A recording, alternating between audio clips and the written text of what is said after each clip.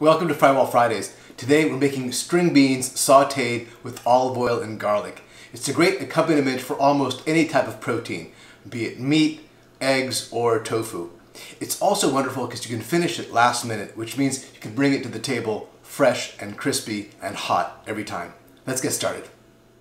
I have a pound of string beans that I've trimmed and washed, 3 cloves of garlic that have been chopped, some olive oil, salt, and pepper. Those are our only ingredients.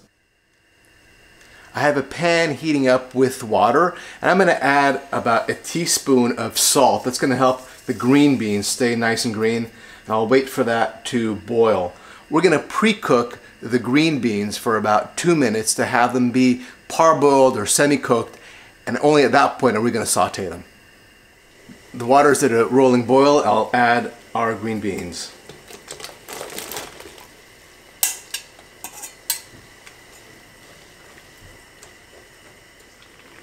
These have gone for about 2.5 minutes. The green beans are slightly tender. The water is back to a rolling boil. These are ready to drain. I'm going to drain these and then put some cold water on them to stop the cooking process. If you're going to serve the green beans later, you can stop the recipe at this point and set the green beans aside until you're ready to serve dinner. So now we have our pan back on the stove. I'm going to heat it up and add about a tablespoon of olive oil.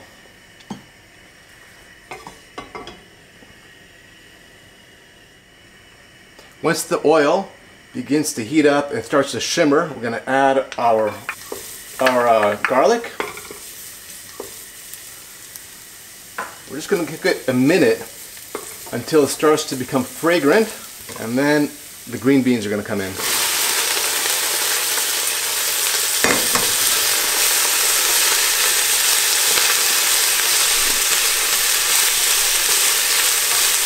We're going to cook it over high heat like this, turning more or less constantly until the green beans begin to get a nice dark look to them. These have been going for about 3 or 4 minutes. You can see the green beans have started to brown a little bit like that, and we are done. Let's get these off of the heat.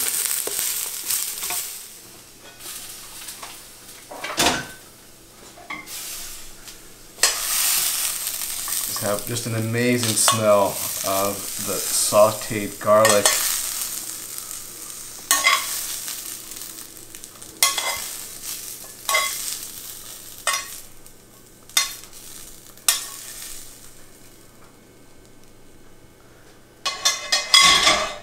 I'm going to finish it just with a little bit more salt on top,